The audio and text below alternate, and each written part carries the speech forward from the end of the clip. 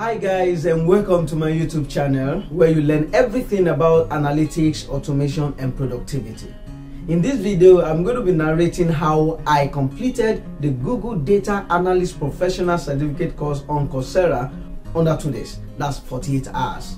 First, let's have an introduction about the course. So this course was live in 2021 alongside other courses from Google.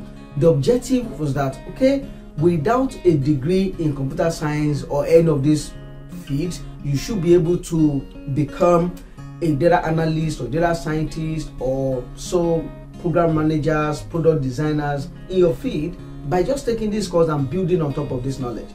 It's just more or less saying that we are disregarding university degree and focusing on skills. So before I give more details about how I took it, let me talk about myself. And it's very important that you understand me. I have a background in statistics with a BSc, and even right in school I've been freelancing, doing a lot of data analysis work. Today I'm an experienced data analyst. I've done work as a business intelligence analyst. I worked as a data scientist. I'm Microsoft MVP for business application. I'm also a data management certified professional. All this is to show that I have quite a number of experience in this field. I know this thing very well. So I'm not a beginner, so you shouldn't put yourself like, okay, I did it in 2 days, you need to do it in 1 week, might be different. I have this knowledge, I've mentored and I've tutored people on these topics for a lot of time now. Right. But why did I take the course? I used to recommend the course to a lot of people, but I didn't take it. But I just want to take it so that, I can know more details, I can be able to speak to content, speak to sessions of those courses and relate that to different learning needs of my mentees.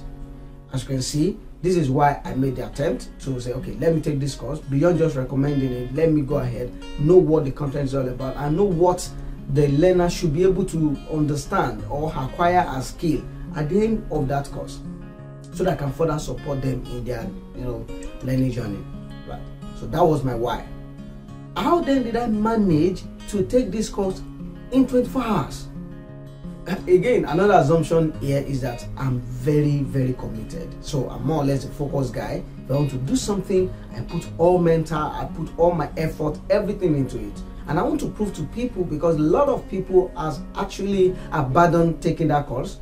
So I know that the place at which they've taken it and they abandon it, they can't finish it in 2 days. But let me finish in a record time that can inspire them strong enough to say, let me go back. If they use that same energy to go back, they will push at least 2-3 modules, or they might even complete it. Of course, they won't be able to complete it in that same short time. But it's a win for me that a lot of people are actually out there after seeing my tweet on how I completed it, within 48 hours, they've gone back. Many of them have now completed it now. Yeah, I'm happy that it's been a motivation for people. When I subscribed, I had 7 days free trial before I get charged, so that was fine for me. And the course itself has, that certificate program has 8 courses and is estimated to take 6 months to complete, because each course has, some of them takes 4 weeks to complete, like that, because that deep learning content that you need to internalize. First thing I did was to take an assessment. As you can see right there, there's this assessment score and they are grading for that assessment, the interpretation for it. So if you have like 90 to 100%, it shows that you know these things. You can go through the first module, but you can always keep taking the assessment for other modules, other courses, so that I can complete the course. Because it's assumed that you have this knowledge that is being addressed. But if you score lower, there are different recommendations as well. So I took it. I wasn't even that was 3 a.m. Nigerian time. I wasn't that patient. I was just restless. I couldn't sleep. I just picked it up. I took it and I had 95%. Oh, okay, why did I score 100%? I know this thing. But of course, I'm in that threshold, so I can go through it. So I know that, okay, yeah, I actually know this thing. Even though I knew these things, I still have to go through the videos. I put them at the speed of 2.0, listening to them, following through, scanning through the resources, just so that I understand. On the average, it took me 1 hour to finish one course. So I'll go through the videos, then go to the assessment, do the assessment. In fact, I was doing them consecutively for 6 hours. Yeah, 6 hours, and I finished 6 courses for 6 hours. And there are 8, so I have to rest. My brain could not.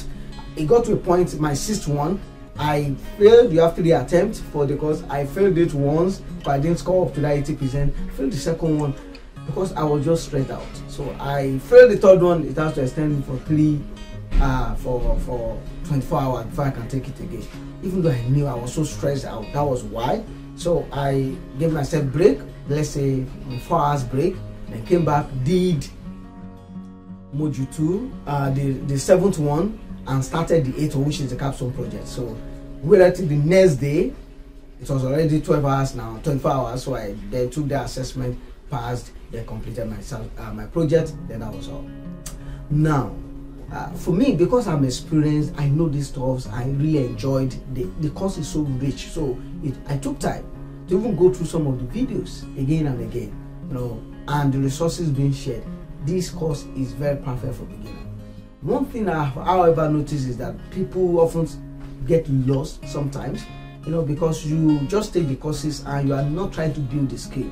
This is why they have learning resources, things to read, and they estimate minutes and hours for them. I will advise that you actually take them. They are very important and serious. And then try to seek application with all these skills. The course is so rich that they even teach about interview, how to approach them, how to negotiate salary, how to prepare your portfolio. What else do you need?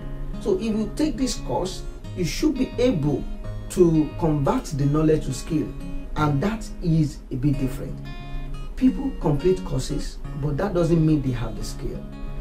This is why I'm starting a space session on Twitter this very week, and my focus will be on each of those modules, helping you to realize how you can get the best from that module. You've taken it, you passed the assessment, but do you have the skill from that same module? So we'll be talking and people will be sharing the experience so that you can acquire more and get to know more, not just what you understood from the course, but from collective intelligence, what people understood from the course, and that will help you to go far. So follow me on Twitter if you want to be part of that space session, so that you can always, you can enjoy, either contribute or learn from the session. This sort of narrates how I went through it. You can ask me a question in the comment section. I'm going to respond to you. And also, I had a thread on Twitter as well that shows each of the courses in these modules and how you can just link to them.